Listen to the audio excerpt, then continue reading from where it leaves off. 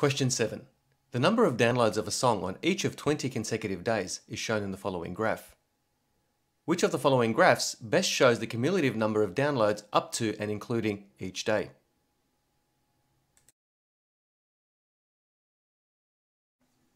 Looking at the graph that shows the number of downloads per day, the minimum number of downloads occur at day 1 and day 20, and the maximum number of downloads occur at day 10. So we would expect that in the cumulative frequency graph, the change in height between the consecutive days should be minimal between days 1 and 2 and days 19 and 20, and maximum between days 9, 10 and 11.